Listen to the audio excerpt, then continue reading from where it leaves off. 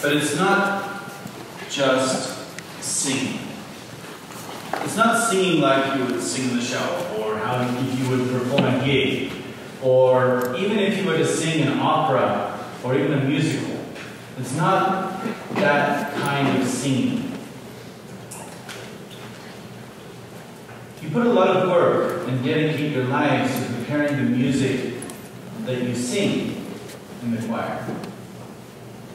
But the singing that you do in the choir is not the end or the goal of what you're doing.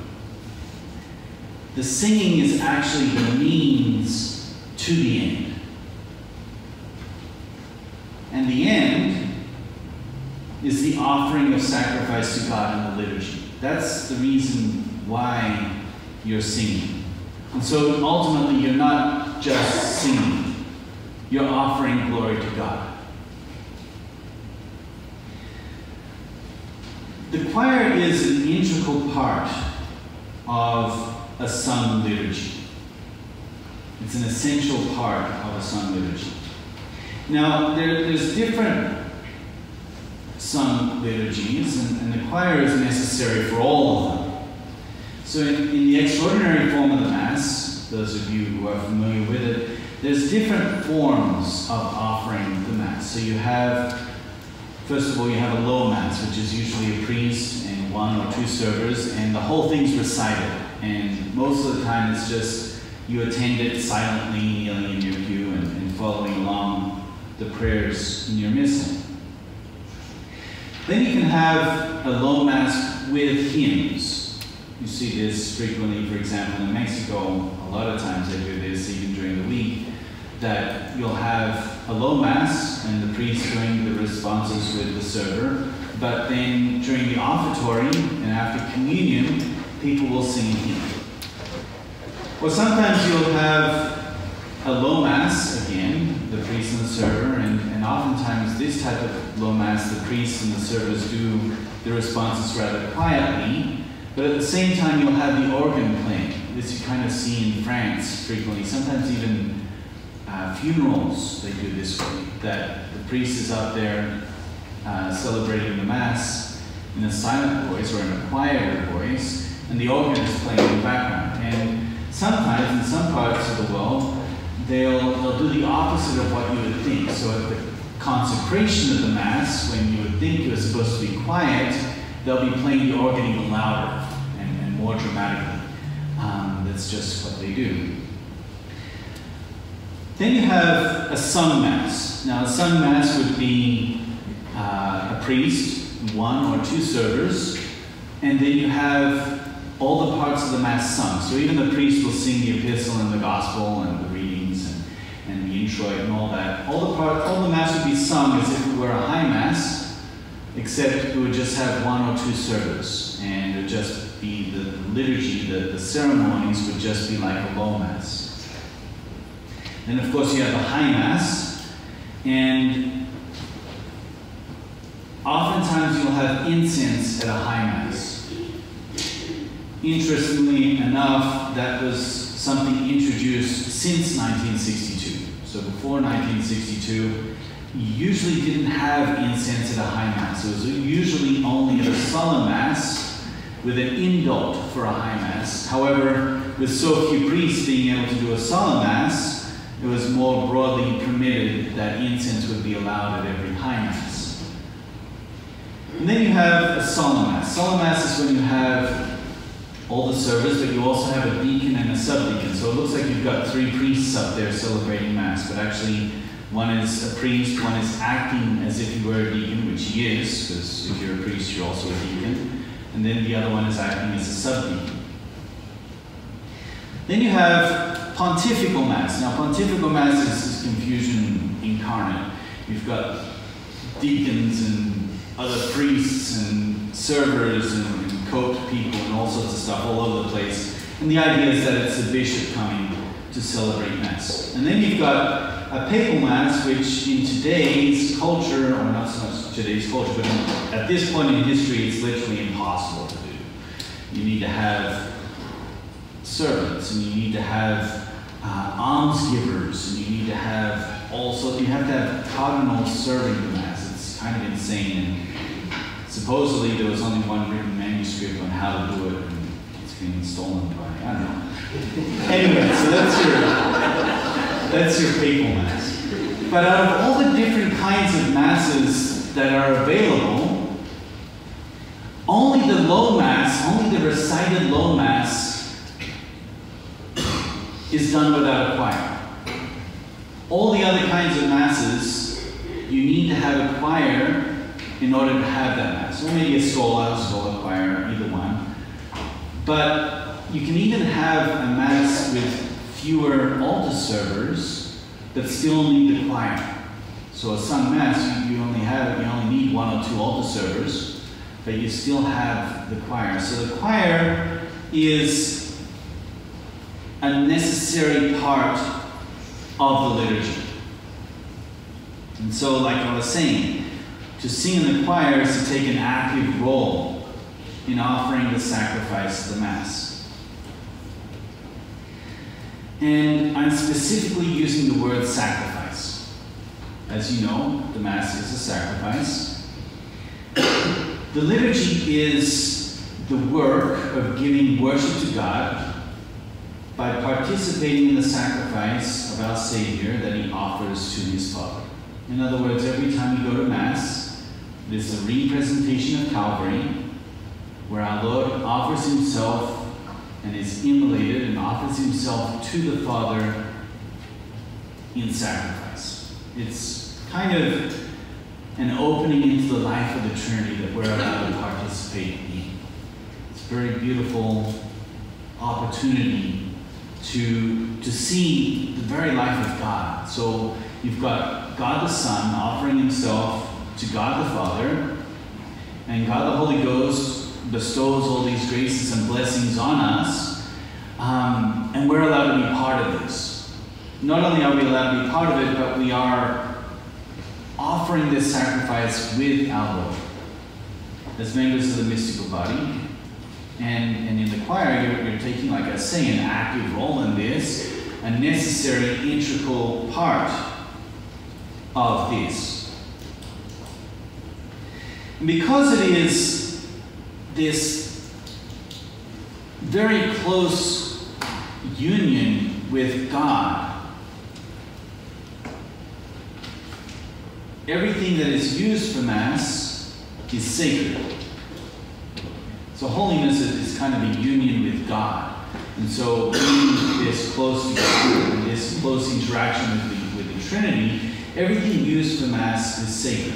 That's why we have an altar rail, divides the sanctuary from the rest of the church. And you have a church which is divided from the rest of the world. Whenever you drive by a church on the street, you usually make a sign of the cross. You're passing a spot on earth which is different than the 7-Eleven or the Target. This is a sacred spot. And everything that is used for the liturgy is set apart. It's not worldly, and there's a phrase for that. It's not profane. It's not used for common things. So you don't see the priest walking around the street in the vestments that he wears for Mass. Those things are just used for Mass. And you don't drink random stuff out of the chalice of Mass. This is just used for Mass. And the paten that goes under your chin at Holy Communion, that's just used for that. It's not used for anything else. The cruets are just used for Mass. Everything on the altar is just used for Mass. So they're set apart from worldly things. They're not worldly, but at the same time, they need to be of high quality. It doesn't suffice to have a plastic cup that you've just put aside and I'm just going to use this plastic cup for Mass. If you did that, it would be horrible. Even though you're only reserving it for Mass, and you're respecting it, and you're only doing that. But it's cheap, it's plastic, it's junk. I mean, why would you even do that? So there has to be a level of high quality. So the chalice has to be made out of, theoretically it should be made out of silver and then plated in gold. The reason why it's not made out of pure gold is because gold bends very easily, so it wouldn't last very long. The candles theoretically should be pure wax. The altar cloths theoretically should be pure linen. The vestments the priest wears theoretically should be pure silk. The flowers should be real flowers. They should be cut. They should be destined to die. All these things at Mass are pure. They're good. They're perfect. And the reason why is because there's two levels of the merit that we can get from Mass. There's what they call ex opere operato, the action itself, and then the ex opere operantis, which is how you do that action. So you can do the Mass however, and there's like a baseline of graces and merits that you get from the Mass. And then, depending on how well you do the Mass, that's how much more graces and merits and blessings you get from God because you've done it extra well. And so everything plays into this. The quality of the vestments, how well the choir sings, how well the altar servers serve, how much you prepared before you've come to Mass. All these things increase the glory given to God, increase how pleasing God is with the Mass, and increases how many blessings we get from that. A great example of this is in Genesis, I think it's chapter 3. Cain and Abel, they both offered sacrifice to God, but God was not very happy with one and was very happy with the other. They both offered sacrifice. It was both offered to God. But one was the best he had, and the other was just whatever. And you see that difference there. Didn't end up very nice for one of these guys. So the better you do this, the more pleasing it is to God and the more merit we get. So, from everything that I've said so far, I'm going to cut to the chase. You have to be holy. So if you're going to be an integral part of the liturgy, and if it is a separation from worldliness, separation from the profane, and if opere operantis makes a difference in worship, then you have to be holy. Gregorian chant is truly a marvel. I remember my first class in Gregorian chant in the seminary. The professor who gave it, he put on 2 recordings of Gregorian chant. And if I remember correctly, it was even the same verse that was sung. And one sounded very good, and the other one didn't sound so good. And then he went on to explain in the class the difference. The thing with Gregorian chant is that it's simple. It's square notes, and they go up and down, and some are longer and some are shorter. But it's not that simple, because Gregorian chant is pure. And there's something about pure things that they make impurities stand out. Some of you know the car that I drive. It's electric, and it doesn't have air conditioning, so I wind down the windows.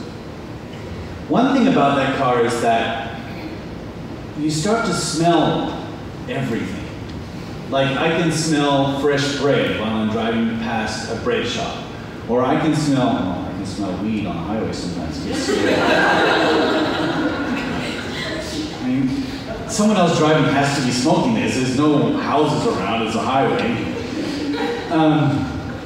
Or I can smell oil, and I know it's not me because I don't have oil in my car, so it must be another car that's breaking down around me.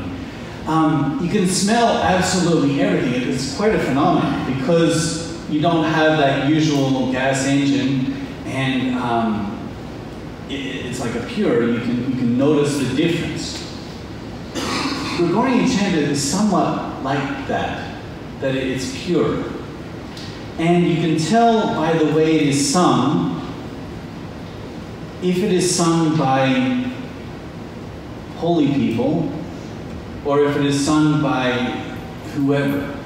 Or you can tell the difference of if it is sung by a choir where there's charity, and especially fraternal charity where they like each other, or if it is sung by a choir that's fighting among themselves. You can tell the difference because it is so pure that it shows.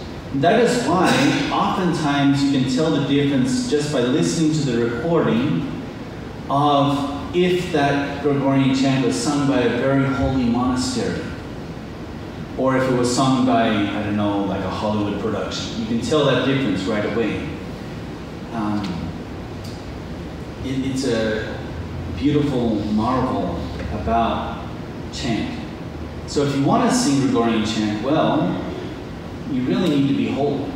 You really need to have that fraternal charity among yourselves. You really need to be able to get along with everybody in the choir. But it's not just for Gregorian chant. It's because you're singing at Holy Mass that you really need to be holy.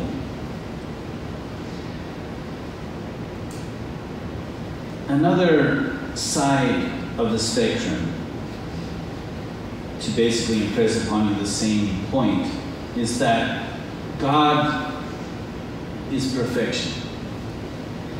And the closer you get to God, the less you're able to be lukewarm. You're either actively working on your holiness, or you're in great danger of becoming a material atheist. That is why you see in the news sometimes, not very many, but unfortunately very scary, great crimes committed by clergy. Stuff that other people would never even dream of doing. Because if they're that close to the sacred things and that close to holding God in their hands while they're celebrating Mass, and if they're not working on holiness, then they're basically material atheists or pure atheists. Oftentimes they'll be there, well, not often because it doesn't happen very often, but you'll have the guy that says to himself, what use am I if I'm not a priest? I'll have to go work in, I don't know, McDonald's or something. I have no other career that I can do. But here, I have job security. I know I'm going to get a paycheck. I know there's always going to be people in confession. I know there's always going to be people for Mass. There's job security here, so I'll keep going through the motions even though I no longer believe in what I'm doing. And it's a very sad place to be. But it exists. And it's very real. And we don't want to go there. We don't want to have that in our world. But it's real. So this happens for priests. It happens for theologians. Oftentimes you'll have theologians that really go off the deep end. And again, it's the same thing. You get to know God so well that you cannot be lukewarm. You cannot be middle road. You're either very good or very bad. It also happens to altar servers, and it also happens to the choir. That if you're this close to the liturgy, if you're this close and this essential to the liturgy, this close to God, you have to be holy, or else you risk just going through the motions, just singing the tunes, just doing whatever, and no longer believing. No longer believing in God. You're basically a material atheist. Now, after that nice note, the problem is that it's so difficult to take care of your spiritual life in the choir. And you all know this. Usually you're practicing during times for confessions. Usually you need to be looking for the next music that's going to happen during the most important parts of the Mass. Sometimes you have to step out during the sermon. You don't even get to hear the sermon because you have to practice apart for the offertory or whatever it might be, or you have to go to the bathroom or take a glass of water or whatever it is. And oftentimes you have to start singing right away after communion. You have no time to make a thanksgiving at all because you receive communion and then the next thing you know you're already singing the next piece because the music's got to go on.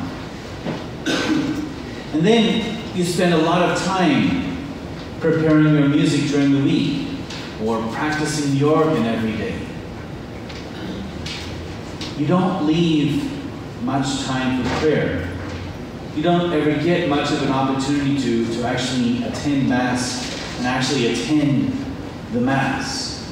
You're always singing. You're always up in the choir loft. You never even get a good look at the altar.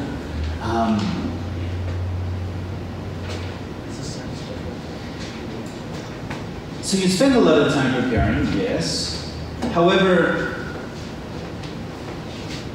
the music that you sing for Mass should actually flow from your prayer life so that you have a close relationship with God, you pray often, and kind of boiling over your prayer life, you need to sing to express your prayers to God.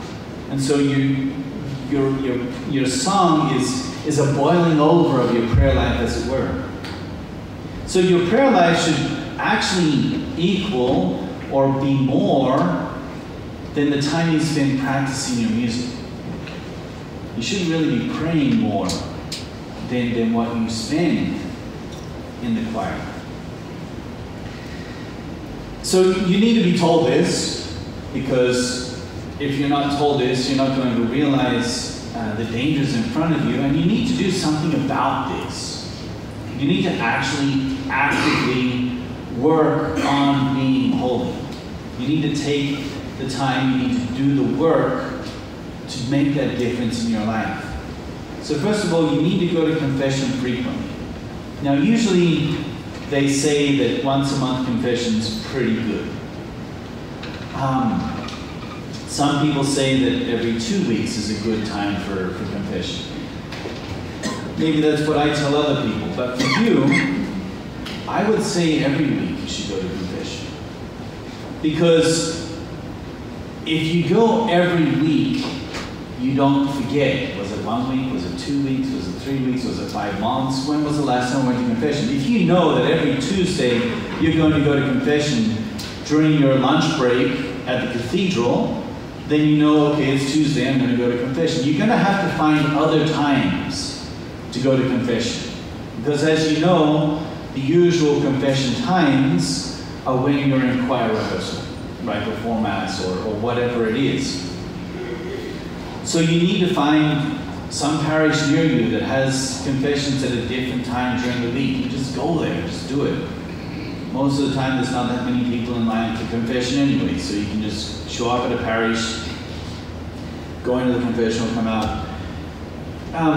If you do that, don't do what I did the other day. So I go to confession in this parish and everybody's lined up to the one confessional, and there's this other priest over here, and I'm thinking, well, I haven't got much time, so I'll just go to this guy. Yeah, he read me the riot act. And I'm in there going to confessing whatever it was, little thing I did. And I'm thinking to myself, come on, I'm easy with everybody in the confessional, and you're killing me here. It's like, I wanted to hear his confession. So if there's two lines and one's really long, stay in the long one.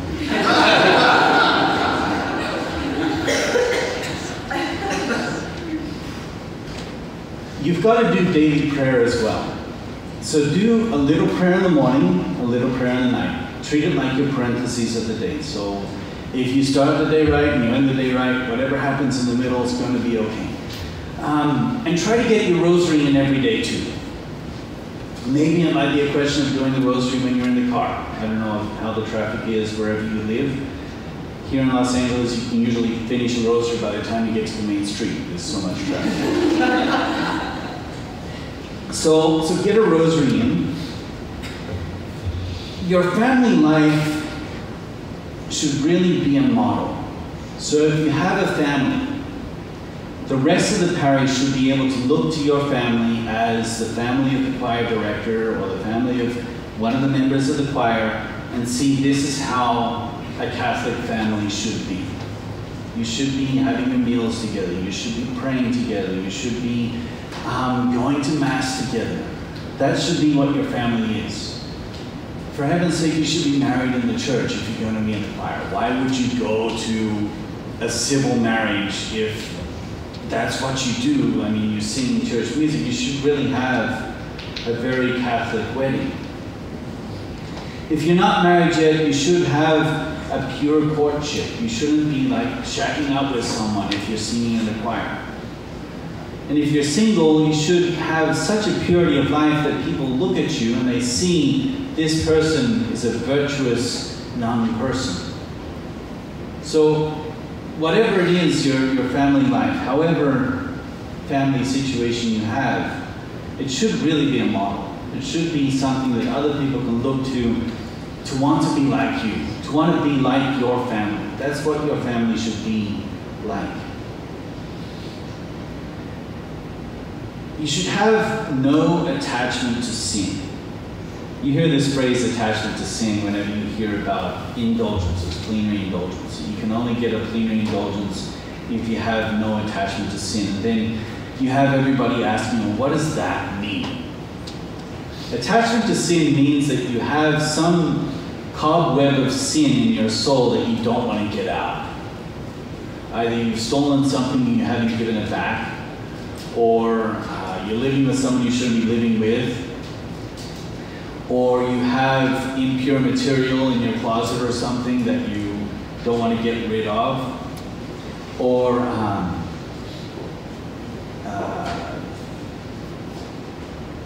I don't know, another example would be like pirated stuff or whatever, but that's what an attachment to sin is. It's like a lingering sin that you were supposed to take care of, and maybe you even confessed in confession, but you didn't do restitution.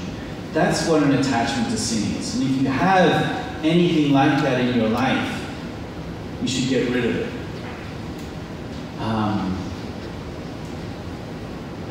Maybe it's something you want to do. You want to take a day and you want to sit down and you just want to think, is there anything that I have, is there any sin that's like lingering, that I've got some sort of like remnants of some sort of sin in my life? Is there something that I have that I stole that I didn't get rid of?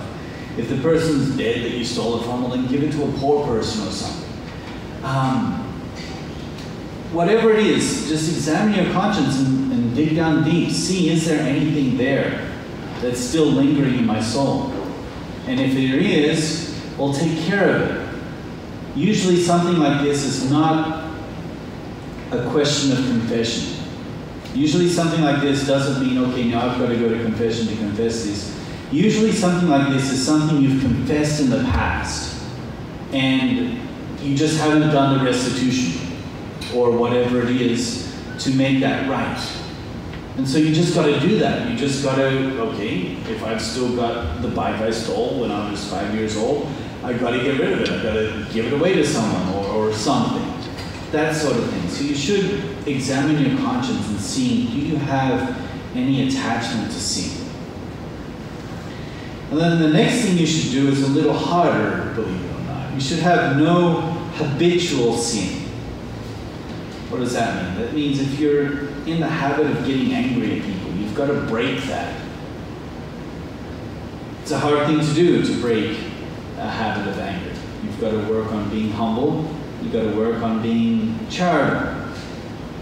But you can do it. And they say that the people that have conquered anger end up being incredible people, incredibly charitable people, incredibly meek people. So yeah, whatever your habitual sin is, if you have a swearing habit or if you have some other sin that is a vice that you do over and over, you've got to break that. You shouldn't have any vice in your life.